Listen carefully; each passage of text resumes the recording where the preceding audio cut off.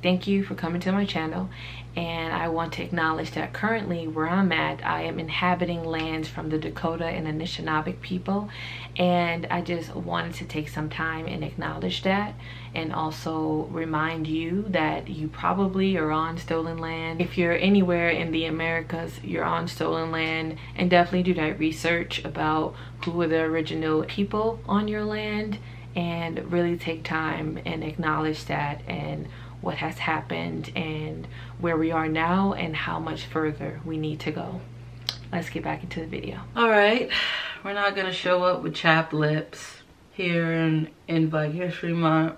I don't want nobody coming for me, but you never know. Hello, welcome to my YouTube channel. I'm trying to figure out a way to only use natural light and see if that really enhanced the quality of my YouTube videos. Today we are talking about this lovely book here, The Love Songs of W.E.B Dubois. If you're not familiar with W.E.B Dubois, I suggest that you become familiar with him. You know, this is Black History Month, nor do I have the energy right now to inform y'all and educate y'all on W.E.B Dubois. For picture reference, this is him, and this is the author of this book. And if you want to, you know, get some reading on, I suggest you read The Souls of Black Folks by W.E.B Dubois to kind of, you know, catch you up on your reading goals.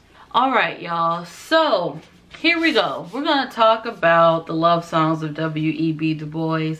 And to be honest, this would be a very long video, and I decided to make it shorter by talking about like my favorite moments in the book, but I will give you just like a brief non-spoiler review of the book. So The Love Songs of W.E.B Dubois follows the generations of one family, and it goes back and forth in time. So this is a family who first started out. You follow their lineage from when they were first mixed with indigenous folks, the Creek people. And you follow this woman and this man. I think the man's name is Coromante, and his love interest, I would say, she is an indigenous woman and she is Creek. And in the book, she's referred of Woman of the Wind, which I think is beautiful. But there are so many parts in the front part of the book that I really enjoyed, which is how Coromante and the Woman of the Wind came together and what that meant to them and how they became a couple of sorts. This is in the area before slavery was legal. You're following this story of how this Black person or this enslaved person and this indigenous woman have come to be, and how the Creek people have adopted Coromante into their family, into their beliefs, into their system. And it's a beautiful thing to watch. Then as you continue to read this book, you follow the lineage of Coromante and Woman of the Wind. One of my favorite parts of this book is that it's written in different point of views. And a lot of the things that was mentioned in this book to me was not new things to learn about Black people as a Black person, but it was also a beautiful story. Point of views that I enjoyed the most was Aisley, who is a young girl who is probably the youngest descendant that is talked about in this book. Also, her sisters are of note as well, and her mom, Belle, as well. And who else would I say is like my favorite point of views? I would just say Belle first and then Aisley. Aisley mouth, y'all, wicked. She was coming for you if you even tried to even think about coming for her. Her mom was just, I just loved all her sayings and everything that she said.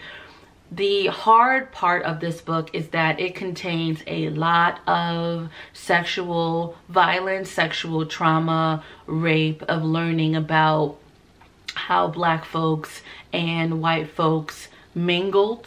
And I'm using that word mingled very lightly because I don't want to cause secondhand harm to anyone who's watching this video.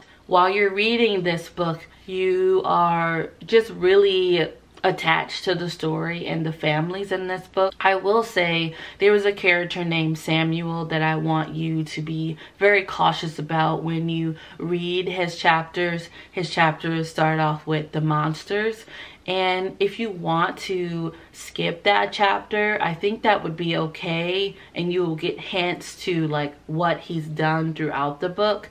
But in short, he is a white male ancestor who is raping folks, to put lightly. And I hope that's not a spoiler, but that is something that I wish that I knew before reading this book, because it is a lot. There was a lot of that in this book. It's not like it's one chapter or two chapters, it's a couple chapters, and it's on page. So just so you are aware of that before you just dive into this. But I do think that it is a must read. I think they also did a really good job with connecting each character to each other, and also creating a space for you, the reader, to be more reflective on how things have come to be and what it means to be in a blended family. And by blended, I mean like the descendants of these two people also are different kind of black folks. And when I say different kind of black folks, I'm talking about colorism. You have some who are very light skinned, you have some of what they call in here white passing, we have some who are high yellow, we have some who are my skin complexion, we have some who are darker than me. So watching how colorism plays in this story is very interesting. And I will say another part that I really loved about this is how the women, the black women in this book was like, no, I'm gonna make a way for myself. I'm going to choose education. I'm gonna choose me, and I'm gonna fight for what I believe in, which I thought was very, you know, heartwarming and remind me of the women in my family and the women who raised me. So that was a great reminder to help me get some things in order that I'm doing that is not on camera. I also want to mention that I hybrid read this book, or blended read this book. I read it here and I also listened to it as well. And let me tell you, this ain't a short baby. This baby thick. Look at them thighs. She thick. So this is over 800 pages of reading, so definitely, you know, get into it. If I had to do it again, I don't think I would have read it as fast as I did. I would definitely taken my time. I really didn't have a choice because I wasn't going to pay for the audiobook and also the physical copy, and I wanted to read them both at the same time. I only have 5 days left on my Libby, so I was like, girl, you just gotta dive in and read it because you were procrastinating clearly on the other times, right? So that's what I had to do. So now that I've finished the review of this book, or just a very light review of this book, I also want to talk about the things that I thought were Black AF.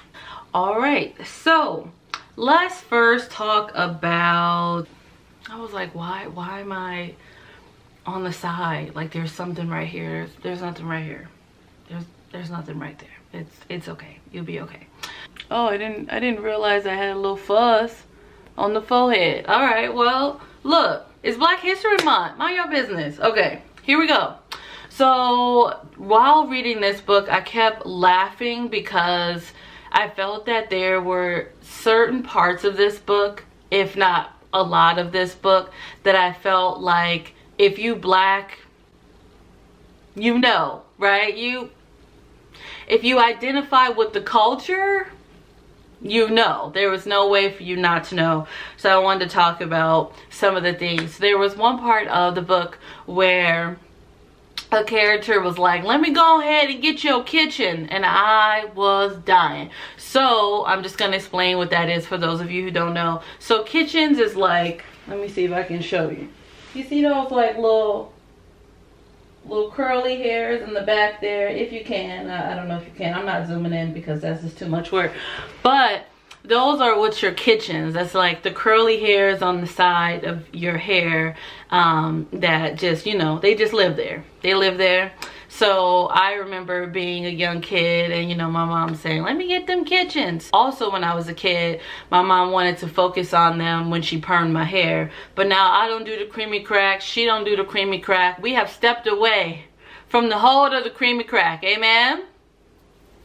And we're done. The next thing is when Belle constantly kept telling her daughters, like, y'all better act like y'all got some home training. And let me tell you about home training. It's essential. Those of you who don't believe in it, see, my plant is in shock. Same. Me too. How you don't believe in home training? You can't just be going out there acting any old kind of way. It also has to do a lot with me with morality, right? A lot of times I do think that home training in different Black communities can be stemmed on like upholding white supremacy in a way, or things that it seemed more like westernized in regards to beauty. But there are a lot of things that I've learned that it just keeps you whole, keeps you grounded, keeps you 10 toes down. You get what I'm saying? Another thing is when there was a character, grandma, who constantly was telling one of the POVs that she has to stay out the sun. And the reason why I thought this was another Black AF moment, because there are people within Black communities who wants to uphold light-skinnedness, right? And they're like, hey, don't be in the sun. You're gonna get darker and people gonna come for you. And it's not even just like a Black thing. I see it happen in cultures in India. I see it in indigenous cultures. I see it in, you know, Latine cultures. There's just so many cultures of brownness. I'd be like, look, y'all don't need to be this dark. Stay out the sun so you don't get dark. But that is also built on anti-Blackness. We know it. But it was one of those moments that I was like, yep, I've definitely heard this before. Definitely heard this before. Is it toxic? Yes. Is it unhelpful? Yes. Is it forcing young folks to start disliking their skin or having a hate for how they were born? Yes, I will be lying to you if I said that there wasn't a moment in my youth where I was like, damn, I wish I was light-skinned as my eldest sister. Because everyone compared me to her, like, oh, she's the beautiful one and I'm just chopped liver, when we all know your girl is not. But at that time, I definitely thought that. And it didn't help that I also had a light-skinned friend and people would compare us also in friend groups. So I'm just saying, it's toxic. Let's let that don't sit in the dark shit die here in 2022. Rest in peace. Not even rest in peace. Rest. Period. Another thing I saw is like this notion, or read, was this notion of like Black people don't do that. Which I felt in my spirit. Y'all know that I don't like cats. And that's just where it's at. But it's just like the phenomenon of, you know, non-Black folks out here letting their pets eat with them on the same plate, or I don't know, lick in the mouth. Like, it's just, it's not giving, you know what I mean? I remember the great prophet Kev on stage said that his dog knows that his dog is Black because his dog responds to which means like, we ain't doing that over here. You Black. You Black, we not doing that. So just hearing those themes constantly being repeated in the book kind of felt like, just a little bit of home. Because I was like, yes, that is what we're not gonna do. We're not doing that. It's not okay. Another part is there are a couple characters from generation to generation that have the gift of sight. And what I mean by that, for those who are not familiar of that, is that they're able to dream things and see them. I remember my father telling me that one of my grandmas had that. It's like she would dream something and then it will be like what it is.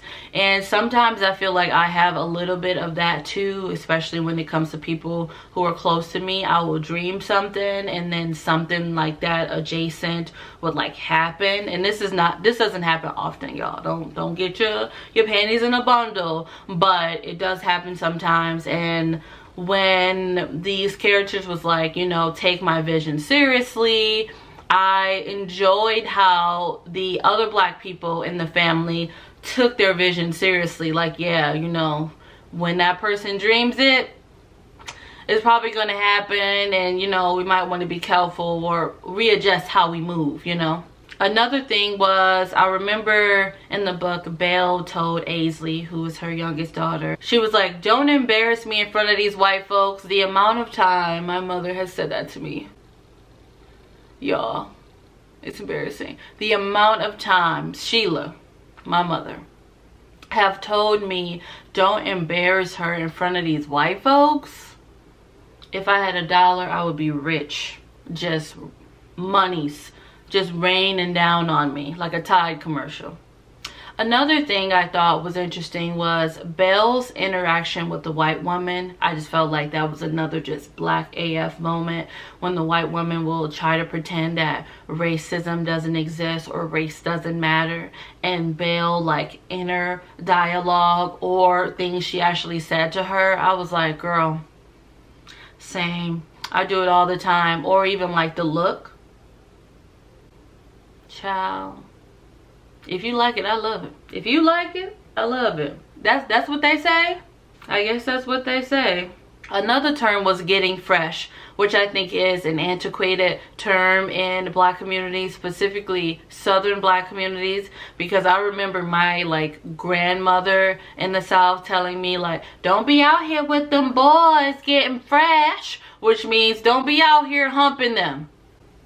And don't let them hump you.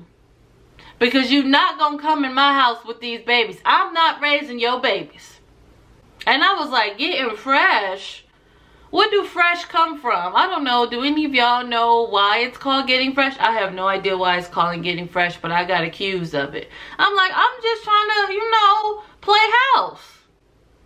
But not play house. You know?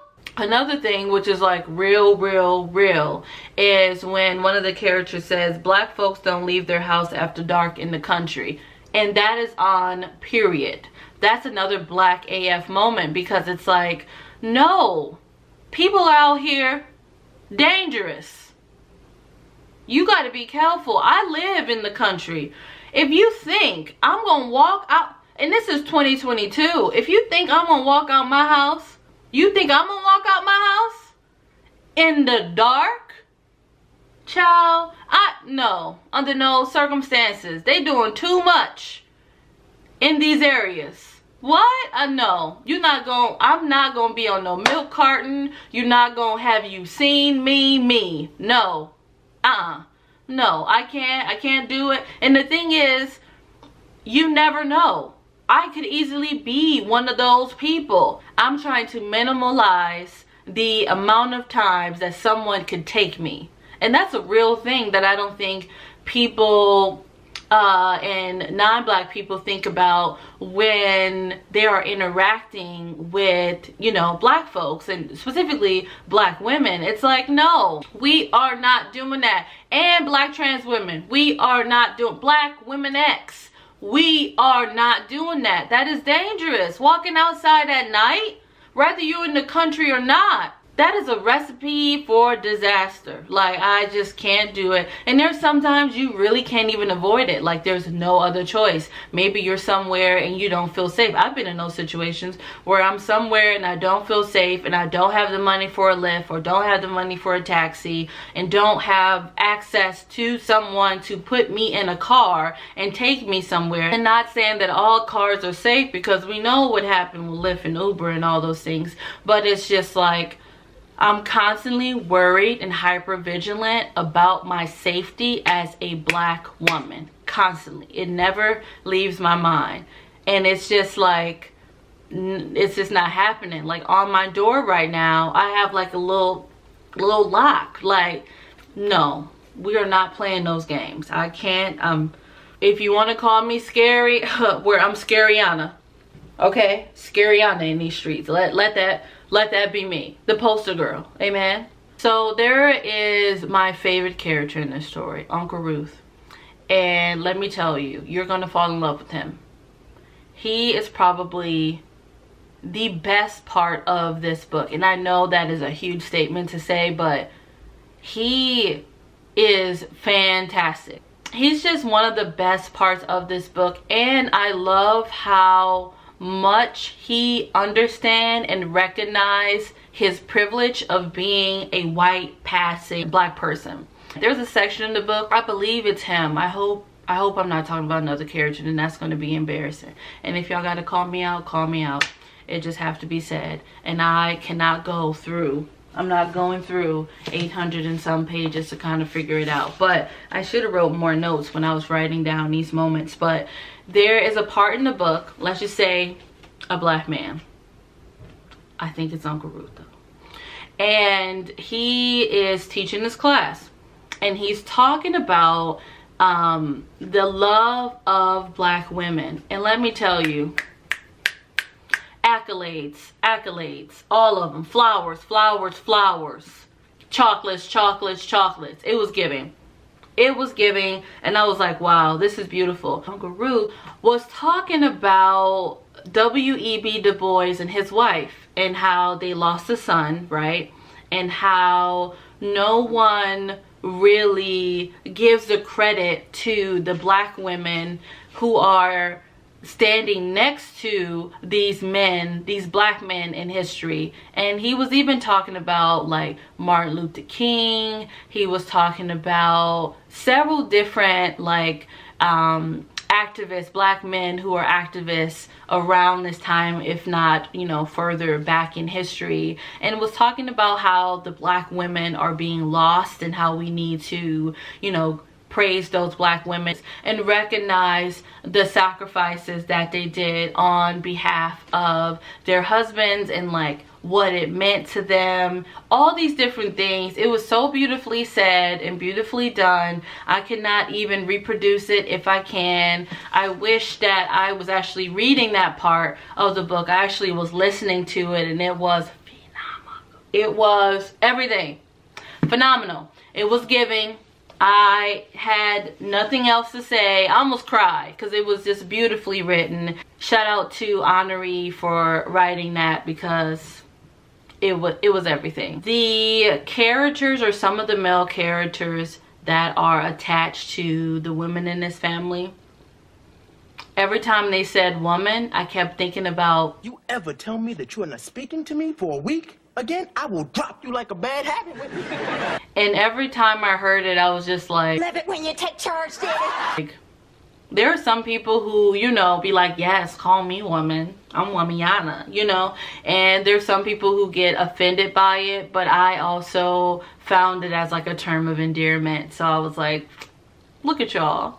And another Black AF moment was being in a position that currently I am, which is I'm a person, a Black woman, I should say, who have degrees, and being in higher education or in those higher education institutions and being accused of being there based on affirmative action. Still happens to this day. And you're watching some of the characters navigate those white spaces, those spaces that were in fact not made with them in mind, and being accused of stealing a spot from them. You know, it's just show up as themselves every day, and it's just is what it is. It's unfortunate. It's unfortunate. And you just you play this dance of like, do I bite my tongue or do I choose violence? Do I bite my tongue or do I choose violence? Is the violence gonna end me no longer living?